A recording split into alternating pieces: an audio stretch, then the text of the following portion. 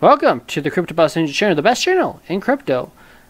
So let's look at Bitcoin, and we had a nice move up today. 15-minute is making a flag, and I do want to look at the higher time frames, but this is a bull flag, bull pennant, whatever you want to call it. I would say it's a bull flag, and they break up 68% of the time. You take your last local high to your last local low, and this Bitcoin move is probably not done yet, and it almost makes me want to long Bitcoin, to be honest with you. But you got the 1 hour being overbought, you got the 2 hour being overbought, you got the 4 hour chart being overbought, you got the 6 hour chart being overbought, you got the 8 hour chart almost overbought.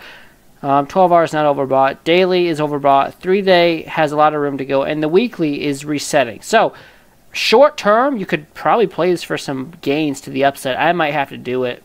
I'm in a trade right now in another altcoin, but I might have to take a chance and just have a stop loss, you know, right at 44,000. So that's kind of what I'm looking at possibly for Bitcoin for a move to the upside. But again, the weekly chart looks great to me for Bitcoin. The 3-day chart looks pretty good to me for Bitcoin. Daily needs to reset. But overall, I'm more bullish than bearish. Super short term, I'm bullish. I think you can get another leg up to 45,000 tonight or tomorrow. And it actually looks like it's probably about to rip now with a higher low. And medium term, I'm bullish. I would say on all time frames I'm bullish. Daily doesn't need to come down, but you got the 3-day and weekly that could push you back up.